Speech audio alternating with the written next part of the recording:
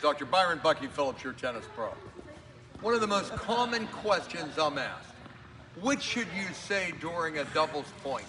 Well, in general, you shouldn't say anything.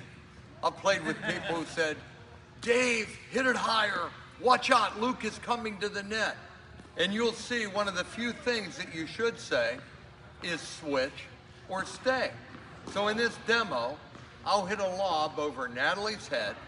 Becca, her partner, will run over, hit a lob, and yell, switch. This is what you're supposed to say in doubles. Okay, we go to the demonstration. Natalie's at the net. Becca's her partner. The lob goes over Natalie's head. Becca circles around and hits a lob and yells switch. Switch. Perfect.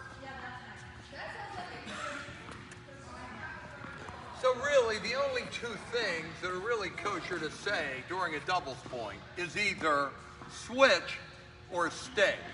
These players did a good job of showing you the switch. Don't be yelling, hey Becca, watch out, she's coming to the net. Look out, he has a good serve. That would not be right. Click the link at the bottom, share the video, call me for a lesson, practice.